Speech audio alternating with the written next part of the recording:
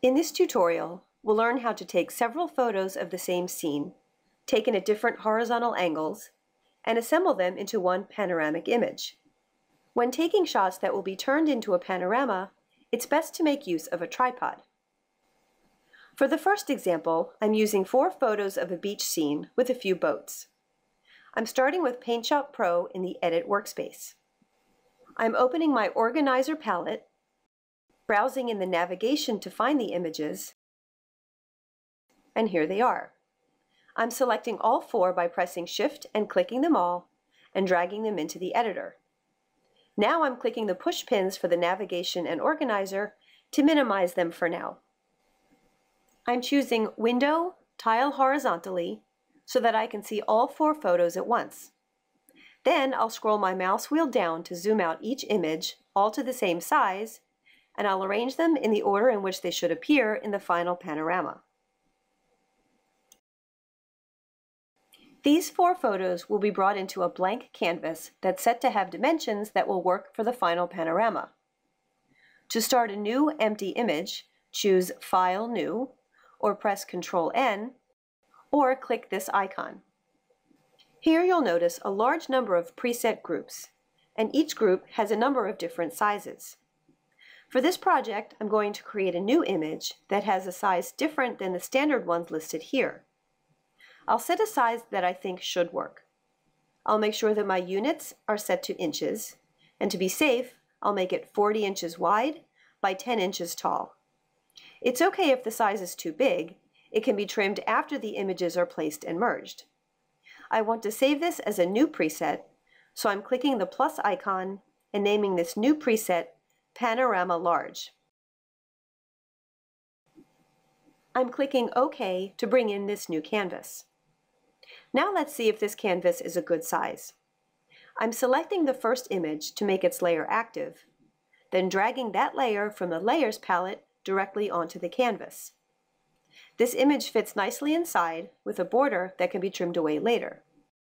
By default, images brought in this way are placed in the center of the canvas. To move this image all the way to the left, I'm clicking the Pick tool and sliding the image over. Now let's bring in the second image. I'm making this one active and dragging its layer onto the canvas. Pick is already active, so I can just slide it over. Let's do the same for the third and fourth images.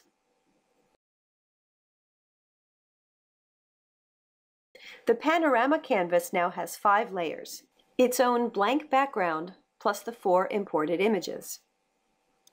Now I want to work on lining up the second image against the first, so that there will be a seamless border between them. I'm still in the Pick tool and selecting the second image so that I can see which layer it's on. Now I'm going to reduce the opacity of this layer. I can carefully drag the second layer over the first, referencing parts of the boats for a general alignment.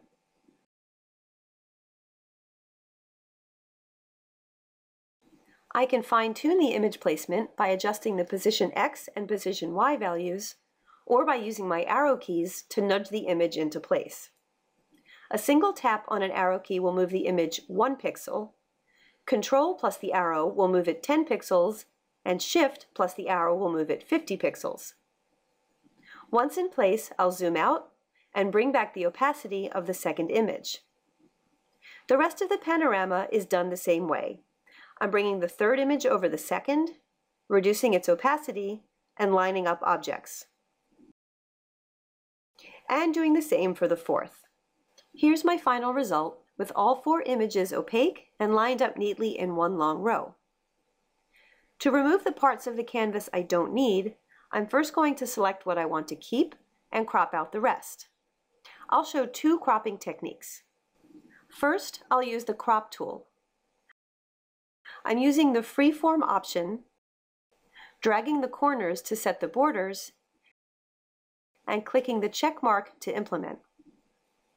For another method, I'm going back to the uncropped image by pressing Ctrl-Z for undo. This time I'm using the Selection tool and dragging a rectangle to enclose what I want to keep. Then I choose Image, Crop to Selection. Lastly, I can merge all of these separate layers into one by right-clicking on any layer and choosing Merge, Merge All. Now the image is ready to be saved. This example was pretty straightforward. The objects in this panorama have clear edges and well-defined objects. But sometimes it's not so clear where images line up. Take this example of a mountain lake scene. I can create my new canvas by creating a new image, and my Panorama Large canvas is there in my User Preset category. Instead of dragging layers into the canvas, here's another way. I'm selecting the first image and pressing Ctrl-C to copy it. Then I select the canvas, and to paste the copied image as a new layer, I can use Ctrl-V or Ctrl-L. Each new layer is added just as before. The first and second images are easy to line up by using the background mountains. The second and third actually have some good reference objects as well, but what if your images don't? I'm doing my best by lining them up like this. Even though we could have lined up the mountains in the background, let's say we didn't and ended up with a visible seam like this.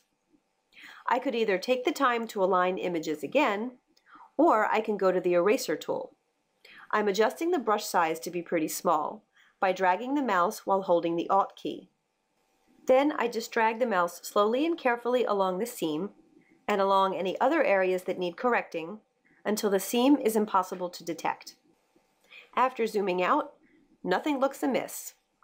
Now I can flatten layers, select, crop, and I'm done. This brings us to the end of this Panorama tutorial. To see other PaintShop Pro tools in action, check out our Discovery Center at learn.corel.com. And if you found this tutorial on YouTube while searching for training content, you can find many more video and written tutorials at the Discovery Center, again at learn.corel.com.